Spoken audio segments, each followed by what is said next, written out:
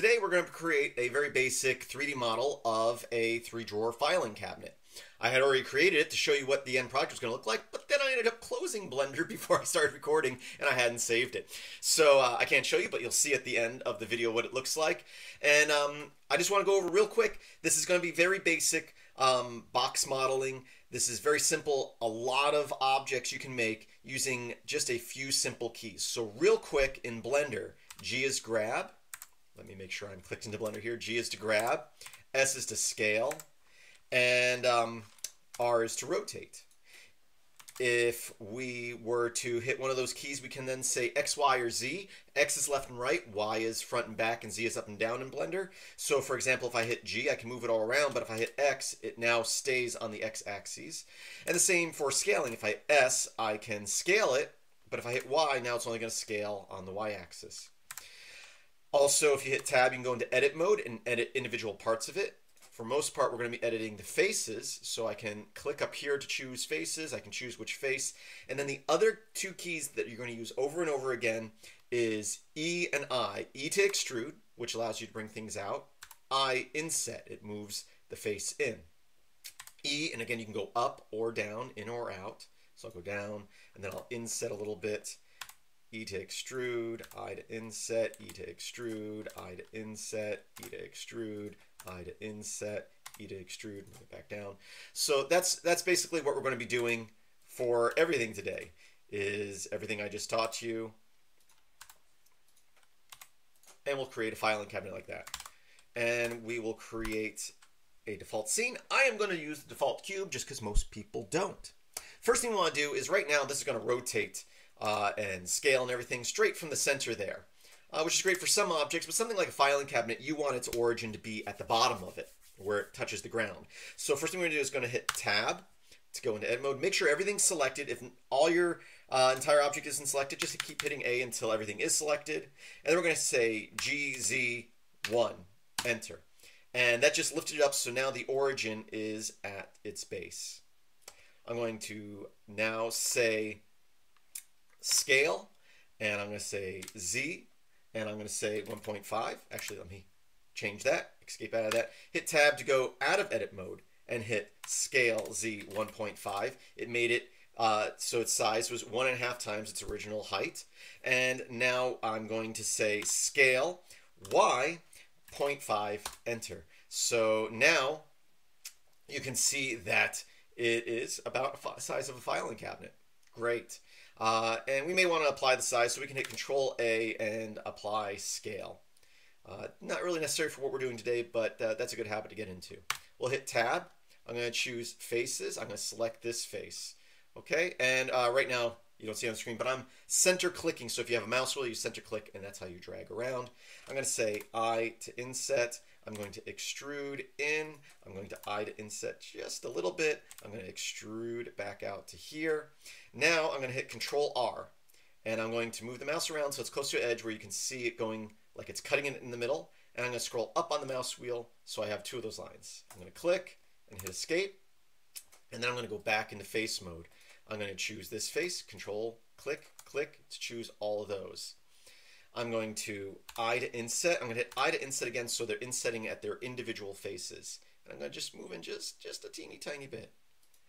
And then I'm going to extrude it out a little bit. Great. We have our filing cabinets. We have our 3 drawers. Let's go ahead and make the handles. So I'm going to I to inset. I'm going to move it down to about here. And then I'm going to scale on X and make that handle a little bit smaller. And these have pretty big, if you've seen filing cabinets like this, they have pretty big handles on the front.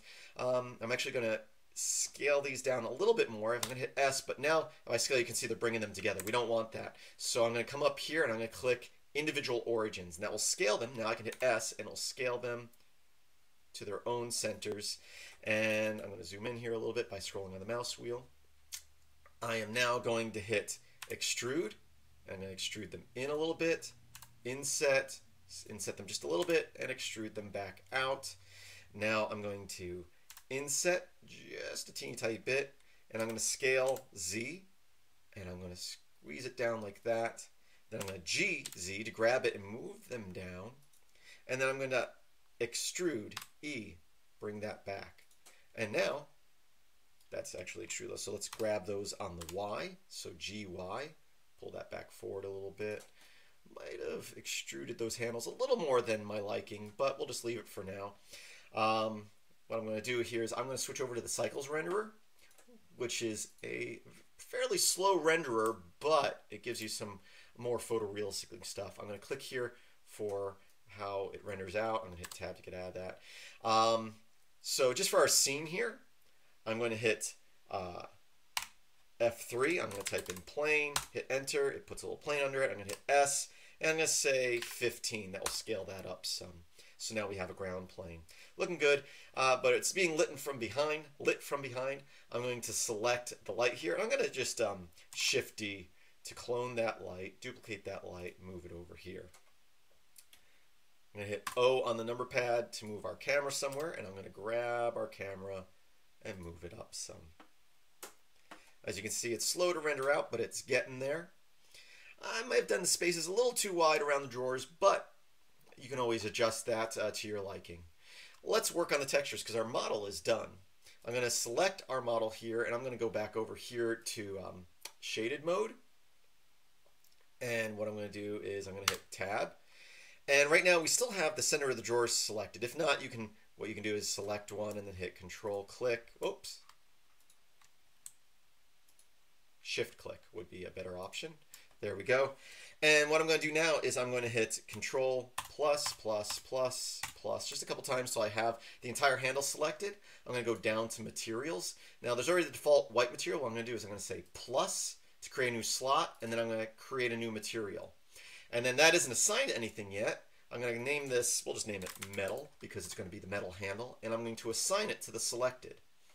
Let's give it a base color, kind of a gray color, but then what we'll do is we'll turn up its metal here to make it metallic, and we're good for that. So now I want to color the rest of it. We already have the handle selected, so I'm going to hit Control I to invert our selection, which actually already has this material, so we'll just make sure it's assigned, so we'll say assign that. And I'm going to try to eyeball kind of a tan color here. So I'm going to go something like this, and I'm going to make it a little darker. That might be good. Okay, we are pretty much done. I'm going to hit tab to get out of edit mode. I'm going to go into render mode, see how I like that color. It might be a little too orange for my liking, so I'm just again going to eyeball this, make it a lighter tannish yellow color. And I think that's pretty good for what we've done today. Maybe a little darker of a color. A little more in. Again, I'm just eyeballing the color. I'm going to hit F12 and start letting that render out while I say goodbye to you. Again, yeah, I definitely put too big of a gap around the drawers there. So when I was insetting that, I might want to do that a little bit less. But just wanted to show you that you can quickly model out something. Looking at this, even with all my talking and explanation, it's been about 8 minutes. So definitely could have spent a little more time on it, but I think it's looking pretty good for the time we spent. I'm really unhappy with how wide the gap around the drawers, or it wasn't that big when I did the first time. So again, we could adjust that. And in fact, why don't I do that? Let's do this. Let's go into edit mode. Let's again shift select the center of each of these handles. I'm going to hit Control plus a couple times. Let's get out of render mode here so it goes a little faster. And right about to there, let's get in front view with number 1 on the number pad. And what I'm going to do is I'm just going to scale this up. I think that might fix what I'm wanting to fix here. Actually, let's undo that. Control minus, Control plus, Control minus to right about there. Scale these all out like that. I think that will look better. Let's go back into render mode and let's just hit F12 to render this out. Yeah, it's a little bit better. So I'll just let that render out for a minute here. It's probably going to take my computer quite a while. I don't have a GPU that is compatible with GPU rendering.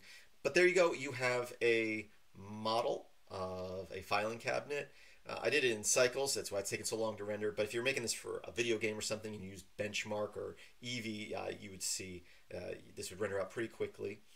And that's it. I hope you enjoyed this tutorial. Please visit filmsbykris.com. That's Chris with a K. There's a link in the description. And as always, I hope that you have a great day.